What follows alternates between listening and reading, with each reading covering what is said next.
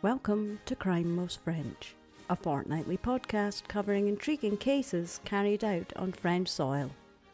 Researched and narrated by Cedric and rudely interrupted by me, Melanie. We're the true crime podcast Old Alliance. Crack open le vin and let the mayhem commence. The case this week is the Christian Ranucci affair. Christian Ranucci was accused of abducting and killing Maris-Dolores Rambla in 1974. He will be the second last person to be executed in France, but doubts still exist on his guilt. Oh no. On the 3rd of June 1974, between 11:05 and 11:20, because 11:20 is the time when Maris-Dolores Rambla's dad came home, so we knew it happened before that point. Mm-hmm. Maris-Dolores, who was 8 at the time, is abducted in front of her home in Marseille. She was living in a high-rise. Okay, so that explains why. Because it's obviously because it's a kid that guy obviously was shortened. Yeah, the only executions from the 50s on were either kid murderers or treason. Okay. I think that's the only two cases that were executed. She's outside playing with her brother, Jean-Baptiste, who's 6. At the time, that was normal, because we're talking 70s. So kids go out play on their own when the parents are away. Yeah. That was normal. Yeah. A grey car parks near the garages nearby, not far from where the kids are playing. Mm-hmm. And a man comes out of the car and comes to talk to the kids. Yeah. Oh. After explaining that he lost his black dog, he asked Jean-Baptiste to go and look for it, and asked Maris-Dolores to stay with him also to look for the dog. Jean-Baptiste goes round the building, looking for the dog, and when he comes back to his starting point, there's no sister, no man, no car. Oh, God. She's gone. Look, can I also probably add, I don't think there was a dog. We don't know, but most likely no. So he runs around, tries to find any trace of his sister, and when he doesn't find her, he goes back home to his dad, and his dad contacts the police at 1:15 p.m. Right. So the whole safety in numbers thing doesn't necessarily work. But 4 and what is it? A 6-year-old, a 6-year-old, and an 8-year-old. Easy to trick them to separate them. Well, especially in the 70s, they hadn't had the Stranger danger campaigns yet. On the 3rd of June, so that is on the same day, between 12:15 and 12:30 p.m., Vincent Martinez and his fiancée drive on the N96 from Aix-en-Provence to Toulon. Right. So southeast. That's where we are. Yeah. They drive in their white Renault 16. Again, I remember my grandfather had one of those. It wasn't white, it was silver, but he had one. I've been a lot in those cars. At a junction 20 kilometers from Marseille, they have an accident with a silver Peugeot 304 coupe. Ah, okay. That was driving down on the N8 bis and didn't stop at a stop sign. Because remember, they're N roads, so now they would be double carriageways, but at the time they would barely be more than a countryside road. Yeah. Just a little bit wider. Or sometimes. So you had stop signs and you went through villages. Yeah. And when we went on holiday from Paris to my grandparents, half the trip would be on those roads, and we would go through dozens of villages. Yeah. Massive traffic jams. That would be a nightmare. But anyway, that was the road at the time. So they have an accident. The 304 was hit at the rear, does a spin, and then it flees towards Marseille. Vincent Martinez can't chase the 304 because his car is damaged. He asks Alain Aubert, who was following him, who he didn't know, just happened to be a guy behind him, to try to follow that car. He drives a Renault 15. That was a sporty version of the Renaults at the time, the Renault 15. Alain Aubert agrees, and he goes after the 304. He comes back a few minutes later with the reg number, having found the 304 on the side of the road about a kilometer away. Okay. Vincent has to rip out the front wing of his car to be able to move again. Right. So he does, and then leaves. He takes the N8 bis towards Marseille. That's the road that the 304 went. Right. but doesn't see the 304 anywhere on the way. So when the guy behind him came back and told him, I found the car and here's the reg plate, that's not long after and the car is gone. So he continues until he finds the gendarmerie station, the nearest one, and he presses charges at 1:15 p.m. Okay. The 304 is easily found. The reg plate is 1369 SG06. And it's identified quickly as belonging to Christian Ranucci.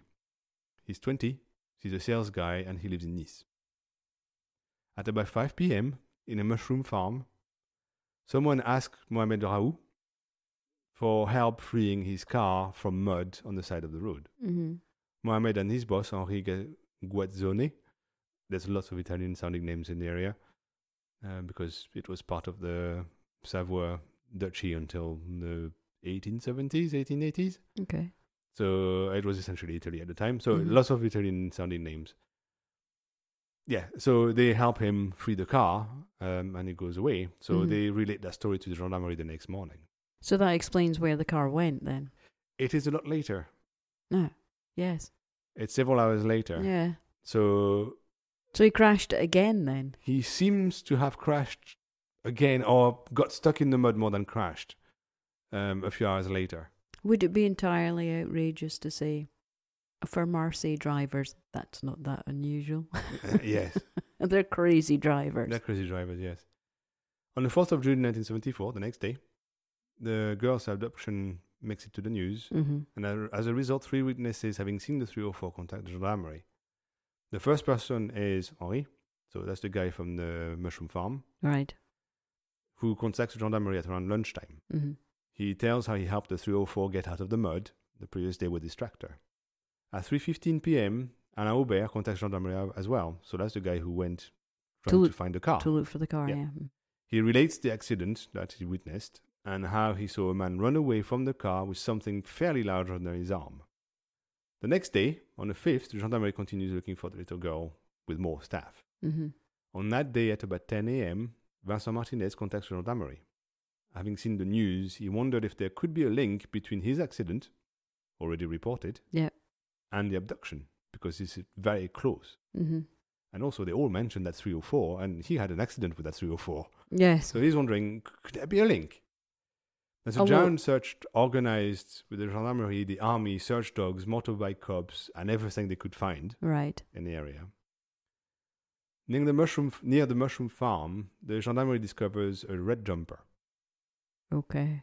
The dogs pick up a scent, starting where the 304 had been stuck in the mud. And at 3:45 p.m., the gendarmerie discovers the body of a girl under some branches.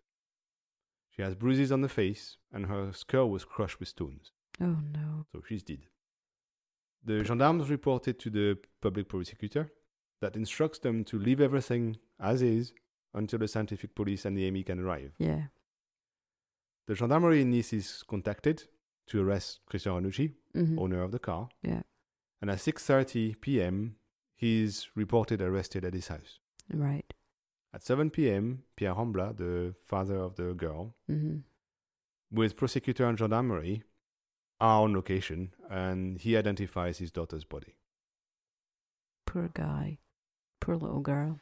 The next day, during the autopsy, the AMI discovers that the girl received also 15 knife wounds. Oh, no. So her skull was crushed, but also she was stabbed. Poor little thing. Christian Ranucci is officially only arrested because of his fleeing the scene from an accident at that point. As the tribunal in Marseille is in charge of the inquiry, the gendarmes from Marseille come up, pick him up, and he's on his way to Marseille in a police car at 11 p.m. on that day. In the meantime, the gendarmerie goes back to his house, and pick up his 304. They also pick up a number of items. They pick up a pair of trousers with blood stains, a knife, 4 leather straps, 2 hairs, one blonde and curly, looking nothing like the girl's hair, and one that could possibly be one of the girl's hair. Commissioner Alessandra, that's her name, her surname, interrogates him as soon as he arrives in Marseille at about 1:20 a.m. the next day. Right. He's told that witnesses saw him after his accident flee with a kid. Okay. That was what was under the arm, presumably. Yes. Ranucci accepts that he was at the accident.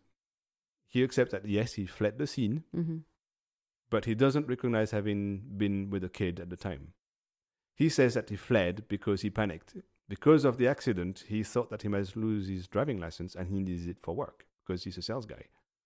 So he drives around and sells whatever. Yeah. So he panicked and said, oh, if I have that accident and I'm responsible, then I'm going to lose my license and I'm going to lose my job. So he fled. Yeah, that's a bit unlikely, isn't it? I mean, that happens all the time. Really? Oh, yeah. People don't think very far ahead. The interrogation ends at 2:30 on the 6th a.m. Mm-hmm. At 12 p.m., he is confronted to Maris-Dolores' brother, the 6-year-old, and Eugène Spinelli, who is a garage mechanic. He owns his garage very close to the place where the girl lives. And he apparently witnessed the interaction between Maris-Dolores near her house and a man. But neither of them recognize Christian Ranucci. Okay. So 2 witnesses, one of them a 6-year-old, very, very close to the guy because he was talking to him. A mechanic not far, none of them recognize him. I mean, and that was kind of like within the previous... That's a day or so later. Yeah. Mm-hmm. So, I mean, it's not like it was a long time later. No, we can't say they forgot because it was 30 years ago. Yeah. It was actually the previous day or the day before. Okay. At 2:30, he is confronted to the Aubert couple. Remember the people from the car behind? Okay, yeah. Who gave chase to his car. And at that point, he cracks and confesses. I can't see how and why that would make him confess, because these people just went after him because of the accident, and somehow he starts confessing everything. It's kind of weird, because that couple had no link to the abduction whatsoever. They had no link to the body being found. No. I don't know. Just a link to him being an awful driver. Pretty much, yes. Yeah. That's it. Mm-hmm. Anyway, at between 2 p.m. and 5 p.m., he gives details of the abduction and its location. He even draws a map, which is at the time the only incriminating element they have. That is not a confession. He explains that he used his knife to kill Maris-Dolores and dispose of her body near the mushroom farm. Right. However, no witnesses around the girl's home recognize him, and nobody can formally identify the car. So still, he confesses to things, he kind of provides evidence, but nobody recognized him or his car. Is there any evidence of her being in the car? At the moment, no. Okay. At 5:30 p.m., the commissioner sends a gendarmerie back to the mushroom farm to look for the knife, because he said he killed the girl with a knife. Yeah. They find a knife covered in blood, belonging to the same blood type as Maris-Dolores, at 7:25 p.m., roughly where he said it would be. Okay.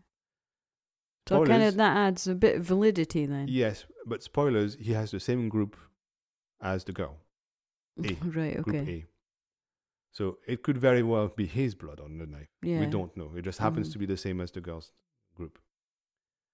Ranucci is then transferred to the tribunal to meet the instructing judge and is formally arrested for abduction of a minor less than 15 years old, followed by voluntary homicide. Apparently that's a very specific crime. Yeah. He lists all the facts of the case to him, and in the room there are a few psychiatrists that will then examine him to determine if he's crazy dude or not. Yes. On Monday, 24th of June 74, so we're talking a few days later now, quite a bit actually. That was the 3rd of June she was abducted, so then we went on the 24th of June. Okay, so 3 weeks later. So 3 weeks later. The instructing judge organizes a reenactment on the various locations where things have happened. Okay. As the instructing judge wants to ask Ranucci questions, they travel together in a police van. They are joined by the judge's aide, also Ranucci's lawyers, and the partie civile. Remember, I explained that people can join prosecution against someone. Oh yes, in a trial. So that usually covers Like in this case, it would be the parents of the girl, but sometimes it could be neighbors. It could be whoever decides they have an interest in it. You can join. So it's the state plus. Yes, if it's called the civil part. It's called the civilian part, the partie civile. For safety, Ranucci is kept in the van when they reenact the abduction at the high rise, because the judge is worried that neighbors are going to want revenge. Yes. Ranucci confirms that where he abducted Maris-Dolores and which road he took to leave the area, and that is consistent with the place he had his accident, because given the road he was traveling down, he could have come from where he abducted the girl. So at the moment, everything matches. The next location is the accident. Again, they reenact the accident. On the way, he's asked to pinpoint where he stopped for a cigarette, because apparently he stopped for a cigarette, he said. But he can't. He can't explain where he stopped, which is weird. So she's in the car and he stops for a cigarette. That is the story, yes. Well, sounds a bit weird. It does sound a bit weird, yes. So at the accident location, the judge got Ranucci's and Vincent's car, the actual cars. They brought them. And he asks both parties to explain what happened. He decides that Vincent's story, so the guy who was hit by the car, is the right one. Ranucci arrived at the junction at high speed and didn't stop. Ranucci doesn't agree with that. He says that he did stop. He wasn't driving fast. And then he started again in second gear. Which at the time, with the shitty cars of the 70s, starting from scratch in second gear was impossible. Yeah. But anyway, that's what he says. Yeah, so he doesn't agree with the story of the accident. He says, I'm not responsible for that accident. Then they move to the mushroom farm. The 304 is moved there as well and placed where the Aubert couple said they saw the car parked. Yeah. Ranucci denies it's the right location. And he's then brought to the exact location of the murder where the body was found. And there he has a panic attack and decides not to talk anymore. And he says, I didn't kill the girl, and that's it. Doesn't talk anymore. So he's now entirely recanting his story? Kind of, yes. Or he refuses to talk more about it. Okay. On the farm, he's brought where the knife was found, which was a bit further from where the body was found. He recognizes the location. Photos are taken at all the locations around the farm, but none of them is showing Ranucci showing where the knife was found, which will later be used by the defense to say you have no proof that he said that's where the knife was, because normally they take a photo of the murderer or whatever showing where the thing is, and that shows that he knew where it was. Yeah. There's none of those photos in existence. So the only thing we have that says that he confessed to where the knife was is the cop's word. That's it. Yeah. So they will use that in the trial. Bit unfortunate. Yes. On the 15th of June, so a week or so earlier, a call for witnesses is placed in the local newspapers. And as a result, 5 witnesses come forward to relate attempted or abductions by Ranucci. So he seems to have done it before. Okay, so he's got a history of trying to pick up. Yeah. The first one is Marthe Pinek and her daughter Sandra, who's 10. They say that they recognized the published photos of Christian Ranucci in the press as the man who, at the end of 1973, followed Sandra and one of her friends on their way home. Marthe says that she intervened as the man was chasing the girls into the stairs to their flat. God. During the confrontation, Marthe and Sandra can't recognize him. They can't say this is definitely the guy who followed us and tried to catch us. Well, let's face it, they weren't exactly staring at his face. I mean, they were turned the other way and running for their lives. Still, but but the woman who intervened doesn't recognize him either. No, okay. And she would have been facing him. So they're saying that his hair was shorter and he had different glasses. That's all they remember. Ranucci confirms that he had shorter hair at the time and different glasses because it was the end of his military service. Okay, so he kind of semi-confesses to that. Yeah, right. But not quite. He just says that, I kind of looked differently, possibly the way they say I looked. That's what he said. Yeah. I mean, that's a couple of years after. Oh, no, the year before. Yes. 73, yeah. Yes. So. Well, a few months before, yes. 6 months before. Yeah.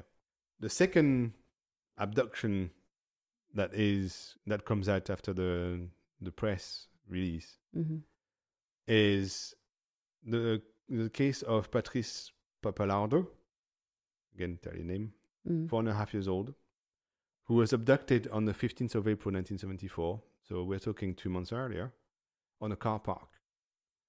Charges had been brought at the time.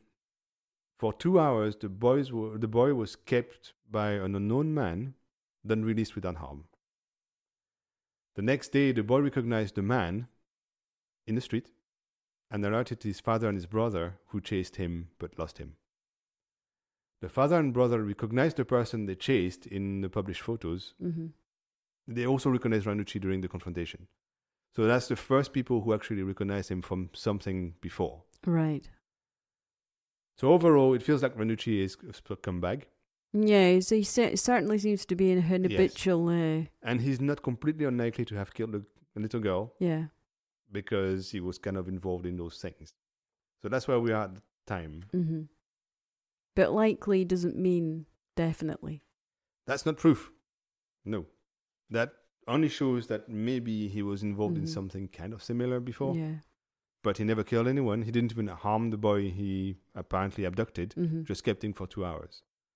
So that's a big step to abducting a girl and murdering her with a knife and stones on her head. On the 27th of December 1974, Ranucci is brought to the judge's office one last time for a recap of all the charges because the authorities have decided to try him. There, he recounts his confession completely. He says he didn't abduct and he didn't kill Marie-Dolores. He still admits, however, that the bloody knife they found was his and that he took the gendarmerie to the spot where it was found. He admits to these two things, which makes no sense to me. No. Because if he says he didn't do it, how could it be his knife and how could he know where it would be? That's apparently what came out of that interview with the judge. At the point when the instructing judge is done, she, for some reason, decided not to talk to Marie-Dolores' brother, so her brother is never interviewed by the judge. The garage owner is never interviewed by the judge either. And I really can't understand why, because they're the two main witnesses of the abduction. That's weird. Yeah, very strange. Yeah. The case is then transferred through the system to the prosecutor. He charges Ranucci and calls him for trial, but requests a bunch of expert evaluations because the defense said he might be nuts. Okay. So he's evaluated again. And the trial is scheduled for 9th and 10th of March 1976 in Aix-en-Provence. It opens with a very negative atmosphere, in large part due to the fact that there's another guy, Patrick Henry, very famous as well, who was just arrested for kid abduction and murder. Like we're talking days before. So there's two of them on the go? Or there's more than two of them on the go. So before the trial starts, the crowd is really... Being for in blood. the mood. Yeah. In the mood for some blood. Looking for a head on a spike. Yeah, exactly. Ranucci denies abduction and murder still. And he blames the commissioner for his confession. He says that he was intimidated and tortured, which is not completely unlikely in the 70s. Unfortunately, during the trial, he gets lost in contradictions a bit, and he makes some weird statements, and at some point he even looks arrogant. Okay. So that doesn't he play starts well with to the jury. undermine himself completely then. Yeah. On the 10th, the jury finds him guilty on all counts, and he's sentenced to death. On the 12th of March, Ranucci's lawyers appeal, obviously, automatically. All four motives they provide for the appeal are rejected by the tribunal. His lawyers then appeal to the president of the Republic for pardon. Yeah. But on the 26th of July 1976, he rejects it. That was Valéry Giscard d'Estaing. He said previously, unrelated in interviews, that he finds abductions of children with the quasi-certainty of death absolutely abhorrent, and he would have no mercy for these people. Okay. Unlucky. Yeah. So the request isn't helped by the fact that there's another kid abduction and murder happening at the same time. Yeah. 70s were not a good period for being a kid. Yeah.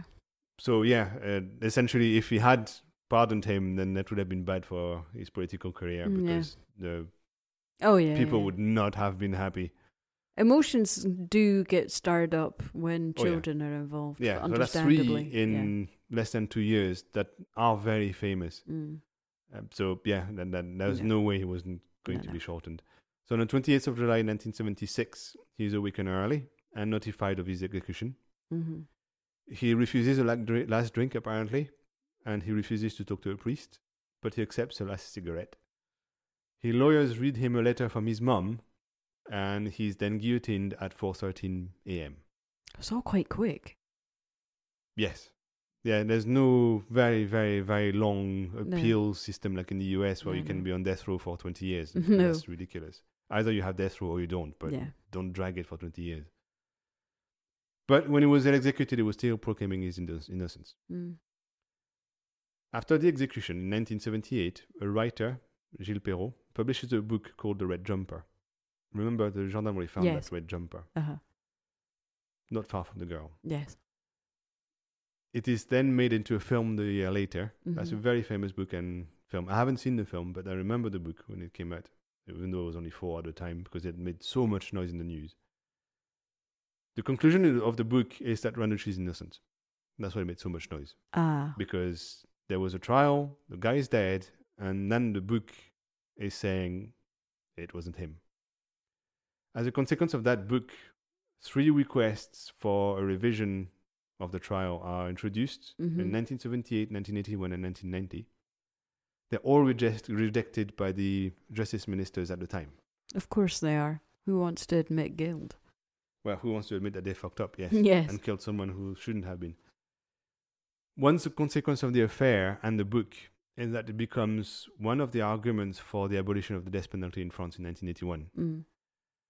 Robert Badinter is the justice minister at the time who was just appointed in 1981. He's not the one who said no to a pardon. He was the one after that. He managed to push through I guess it would have been the Senate and the main chamber for abolition of the death penalty. 2 of his main arguments were that Ranucci's guilt is not entirely certain. It could have been a mistake, and you can't possibly kill people if you're not sure. And also, it has no deterrent value. No. If somebody is going to abduct a little girl and kill her, whether he's going to be killed possibly afterwards or not makes absolutely no difference to him. Yeah, you're not thinking rationally when you're... Exactly. So he says, what is the point of the death penalty? It does absolutely nothing. All it does is introduces a very terminal thing that could be done on a mistake. Yeah, something can't be reversed. Exactly. So that's how he manages to make it removed from the French system. In the 80s and 90s, several books are published on the subject. So you have pro and against Ranucci books. And the debate continues decades after his death. Now, for the doubts, I'm not going to list all the evidence for his guilt, but there's a few things that kind of throw some doubt on his guilt. So, for example, there is confusion about the car that was seen by Maris-Dolores' brother and a garage owner. Sometimes they seem to talk about a 304 coupe, and sometimes they seem to talk about a Simca 1100, very common at the time. Yeah. The fact that the 6-year-old might not make the difference, and I'm certain I was 6 in 1980, I would have made the difference between these two cars. I could recognize cars from headlights at night when I was a kid. There's no way I would have confused these two cars. But anyway, even if you say the kid is only 6, he could have confused the car. The guy in the garage. The guy is a garage owner. His job all day is to deal with cars. Yeah. How can he not make the difference between these two cars who don't look alike at all? They're totally different. Yeah. So that kind of throws a little bit of a doubt because if they're not sure about the car, how can they possibly be sure that it was him? Yeah. That's one of the problems. Also, neither of the kid or the garage owner described him as wearing glasses. He did. He couldn't be without his glasses. Right. So it's kind of weird. Yeah. It's like, it might not be his car, it might not be him. I mean, that's almost like saying, missing someone wearing glasses is just like, describing you without having a beard. It would just be weird. Yeah, exactly. Also, the red jumper that was found near the body doesn't have an owner. It wasn't Ranucci's. And according to his mum, he hated red. So he would never have worn a red jumper. It's not his size. Apparently, it's way too big for him. Right. So it's an adult jumper, isn't it? It's an adult jumper, yes. Yeah, in my head, I thought it was a kid. I thought that too for a while, but no, it's an adult jumper. Okay. So whose jumper is that? Yeah, it's a bit weird. What is that jumper doing there? Yeah. Also, there are lots of contradictions about that jumper. Mm-hmm. It is described later by the gendarmerie as being very dirty and lying in the mud. So it could have been there a long time. Yep. But the judge, who received the jumper on the day it was found, describes him as a perfectly clean jumper. Right. So two different stories. Two different stories. Two different jumpers. Yeah. Weird. That is very strange. Another thing is that there isn't a single fingerprint of the victim in Ranucci's car. Nah. How would a 10-year-old girl in a car not leave a single print anywhere? That's impossible. So, was she in a car? Yeah. And if she wasn't in the car, what does it have to do with him?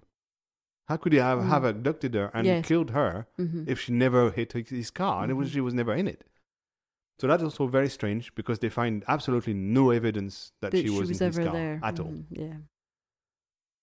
The statements of the Aubert and Martinez families, the couples, also changed over time. When Alain Aubert contacted the gendarmerie on the 5th, he mentioned that he saw a man flee the 304 carrying a very large parcel. Later on, he said he recognized Ranucci and that he was fleeing holding a kid, having a kid in tow. Okay. So not something large under his arm. Well, in one case, the kid would have been dead. In the other case, the kid was running with him. Yeah. Which one is it? Yeah. And we're talking days afterwards. It's not something like it's 20 years later. Yeah. It's just barely a number of hours after he saw the thing happen. Yeah, it's the whole... How can we be confused? The whole fallibility of eyewitnesses is exactly just a nightmare. Yep. Also, the time of the murder was never established with certainty, which is weird. That would be the first job the AME should do. Yes. But it was never done. So we only have a very, very rough estimate. But it doesn't match Ranucci's timetable. So it doesn't seem like he would have been that person. Again, that makes no sense. Well, yeah, way too many doubts of when she died. Yeah. Yes. There's also a bunch of documents that the gendarmerie should have created that weren't created. So there are reports, for example, of confrontation between the Aubert and Ranucci that don't exist. So they got witnesses at the police station trying to identify the murderer, no trace of it. So we don't really know what happened. And even though the gendarmes say that Aubert recognized Ranucci, they didn't write it down. It's weird. So did it really happen? Did he really recognize him? We can't possibly know because there's no physical proof of it. No evidence of it, yeah. Some witnesses also say that the map created by Ranucci to show where the body was matches absolutely perfectly a land registry map. Right. So it looks like it's been traced or something. Exactly.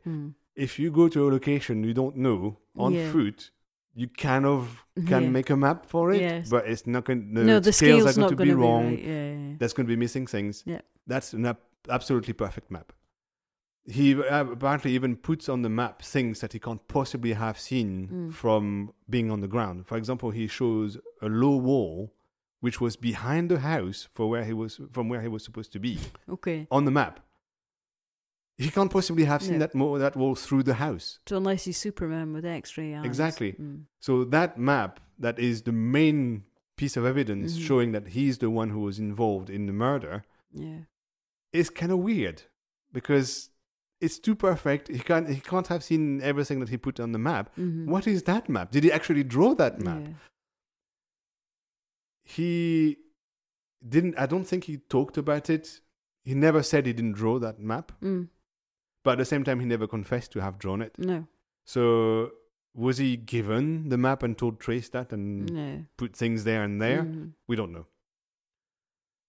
Also, a witness came forward when Ranucci was in prison reporting that she was talked to in the street by a man wearing a red jumper pretending to look for her black dog. That testimony was never put into the prosecution file. So people say that it was a false witness. Yeah. But that testimony was also corroborated by other witnesses later on. Some other people have seen a guy with a red jumper pretending to look for a black dog. But it doesn't fit in with the... It doesn't fit in with the story that the prosecutor wants to push. Exactly. So it was totally ignored. It wasn't investigated. It wasn't recorded. No. It just never happened. But if that's the case, that means that red jumper and that guy looking for that pretend dog would have been to somebody completely different. Yeah. There are several documents that have also gone missing, possibly because they never existed. It could be that they recorded that they existed later on, but didn't actually create them at the time. So that creates very much holes after the fact. Then. That creates holes in the story. So, for example, one of them is the fact that the jumper is described completely differently depending on whether you look at the gendarmerie file or if you look at the prosecutor file or the judge file. They seem to have seen different jumpers. So which one was right, which one is a fake? I don't know, but clearly one is. And finally, one of the last arguments for his innocence is there was never any motive established for the abduction and the murder. There was no rape or sexual violence. It was just a murder. Also, Ranucci, who was examined by psychiatrists and psychologists, was never diagnosed as being a pedophile during the trial. So why would he abduct a little girl and kill them for no reason? Nobody knows. There's really no reason for him to have done that. Yeah.